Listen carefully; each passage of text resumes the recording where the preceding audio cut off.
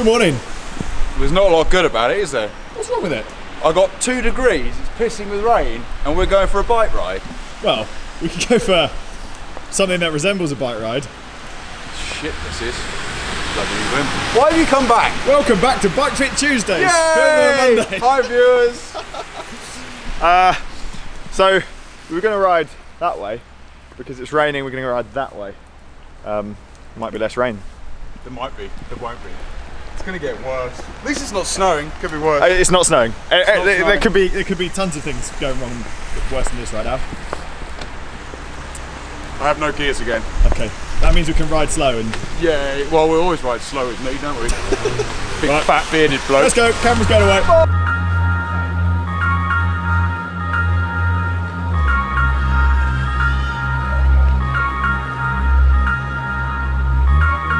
You ready? Not really. No. Why not?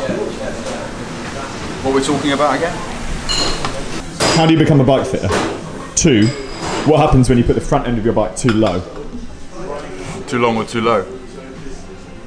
So I've started noticing this. I guess I've learned through using. It's great how when you use technology, you start learning new things and seeing new things. I guess I had a guy in the other day who's a Cat 2 racer. He's got good position, saddle's all right. You know, it's good height and all of this kind of stuff. But we were playing around with front end height and reach and seeing what effect it had on the saddle. And actually I've had a couple of races recently whereby they've got, you know, the obligatory 130mm stem on their saddle and there's no space on their saddle? Stems. Mate, that's weird. You're gonna have to cut that out. That'd be really painful. They've got the obligatory 130mm stem with no spaces under it. On their handlebars. On their handlebars. But you know, when you apply that to a jig and then you bring the front end up and while pressure mapping in the saddle, it's amazing what happens at the saddle in terms of dramatic reduction in pressure through the nose of it. The pelvis starts to stabilise, pressure reduces, it becomes more balanced, and more often than not, actually, things like heart rate go down, cadence goes up, power improves, sustainability improves. So it's sort of I've had people emailing me and sending me Instagram posts of, oh, you know, what do you think of this, of these really extreme positions? And I mean, let's just get it out straight away. I'm not opposed to aggressive positions. I'm really not. I'm not opposed to people slamming the stems. I'm not opposed to long stems. If they can deal with it. I'm opposed to people doing it for no good reason whatsoever, just because of, you know, because of Fashion. just to make it look good. Yeah.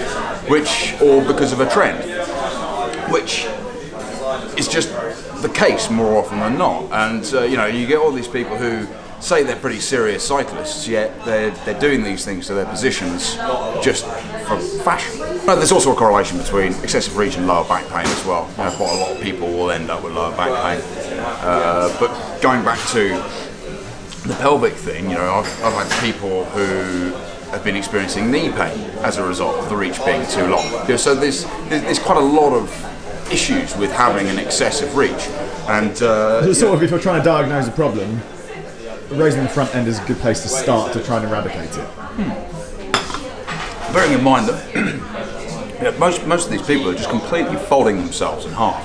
It's a lot of the time they don't even ride that much either, so they don't even have time to adapt to the thing. And a lot of them are using professional positions as a basis for setting up their own bike, which straight away is just a really bad idea, based on the fact that professionals are, you know, they're not the same as us. They're almost contortionists. They're more functional than we are. They're stronger than we are. They ride more than we do.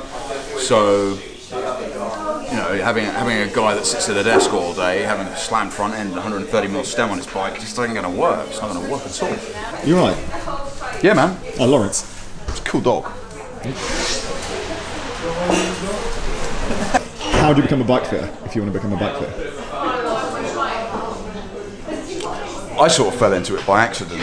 I mean, so the IBFI, if you're looking to become a bike fitter, the IBFI website, which I think we've referenced in lots of videos, International Bike Fitter. International Bike Fitting Institute.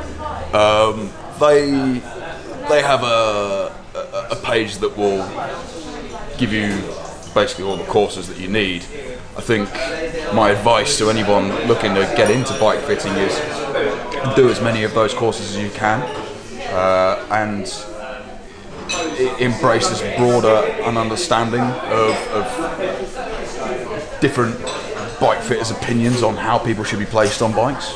I think most big American bike manufacturers now have their own bike fitting solution, their own system, which in isolation is probably okay, but it's probably not as effective as if you drew in inspiration from 3 or 4 of them. It's 3 or 4 points of view, because I mean, what you need to understand about a systematized approach in bike fitting is essentially it's one person's opinion of how to set people up on a bike, and fundamentally they're all kind of the same thing. They're all kind of cookie cutter, leg extension, knee over pedal axle.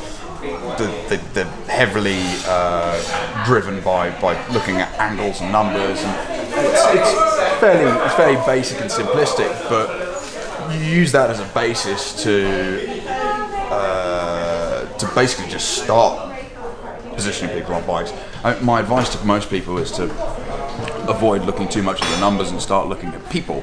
Look at people, how people move on a bike. Look at how they're interacting with it. I mean, I guess you get this from experience. I mean, I've done a few thousand fits now, so you start to notice things. You start to notice like people rolling the wrists in because the bars are too wide, or pointing the toes because the saddle's too high, or whatever it might be. And I think it's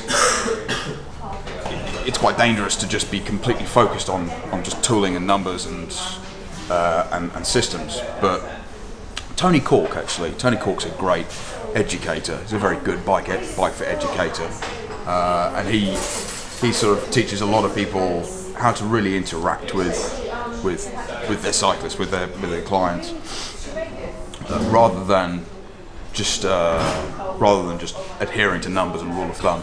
So actually, if you're looking to get into bike fitting, I'd give Tony Cork a shout. That's Torque Systems, I think his company's called, and he'll give you a very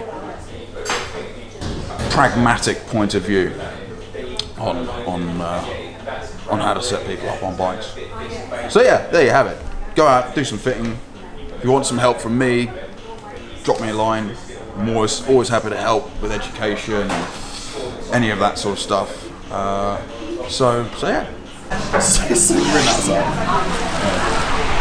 been a good ride. Yeah. We got far, didn't we? Look how cold it is. Yeah, already cold. Gee, it's freezing. Take me back to South Africa. Yeah, amen to that. I've had a delivery.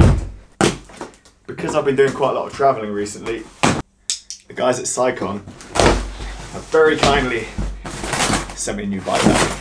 So I can now travel around without worrying too much about snapping my bike in half. It's nice to be back doing episodes of Bike Fit Tuesdays again, despite the horrendous weather. It always ends up warmer and dry later in the day after the ride is done. Surely I've been back long enough from South Africa to acclimatise now? I don't know. In any case, I will do my best to ride tomorrow. See you then.